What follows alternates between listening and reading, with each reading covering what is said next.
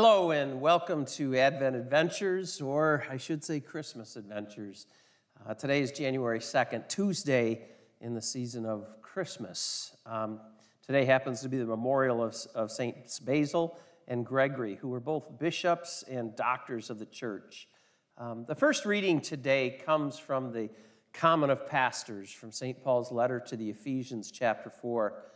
And it reads, I, a prisoner of the Lord, urge you to live in a manner worthy of the call that you have received, with all humility and gentleness, with patience, bearing with one another through love, and striving to preserve the unity of the Spirit through the bond of peace.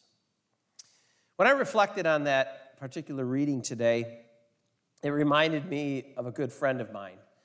Somebody that passed away in 2013. His name was Ray Lenz. Ray was a member of St. John in Fenton, and he and his wife Sheila were a part of my youth ministry team when I served there. One of my ATPs, an adult-type person that I used to like to call them. Ray and Sheila and the kids, were very active in the program. They went on many trips, adventures, retreats, mission trips. We're always present just to serve and just to help out. Ray was just a genuine person. And, like I said, when I reflected on this reading, the person that came to mind was Ray, especially when I read the words humility and gentleness, patience, and just striving to preserve the unity of the Spirit through the bond of peace.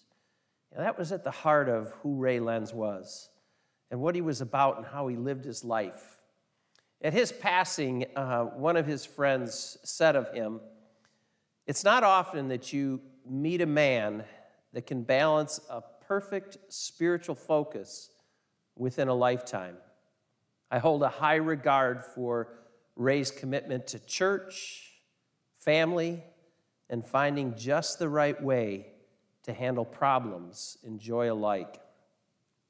Ray was the epitome of faith, family, and peace.